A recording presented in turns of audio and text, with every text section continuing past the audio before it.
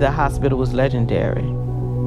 Charity Hospital gave birth to most of the citizens of New Orleans and gave life to many dying people here. If there's something to be called your mother, it was Charity Hospital. That's our mama.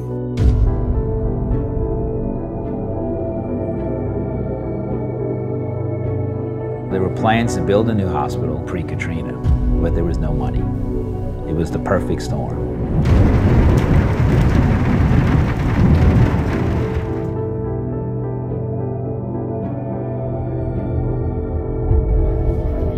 We had a hospital full of critically ill patients when the second generator went out. We were plunged into darkness. 2 of them have already died here on this ramp waiting to get out. Two died in this very spot. 2 died here because you couldn't get them out. 2 died here because we could not get them out. I'd never seen anything quite like that.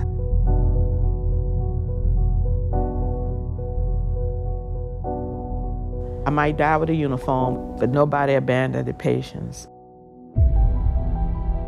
The military went into Charity Hospital and they began cleaning it up.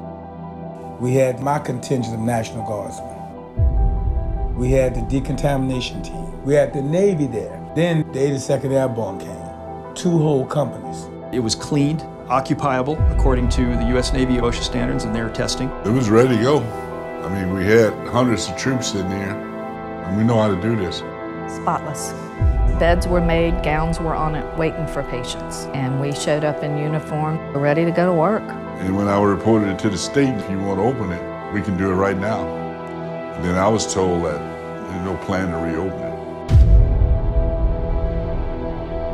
it. Word just came down for us to leave the building immediately, to get off of the property. The guy goes, I'll make sure you never work in this state again.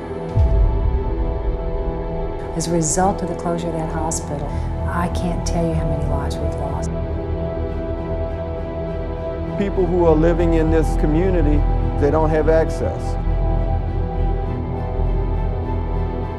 They are using this disaster as an opportunity to fulfill an agenda.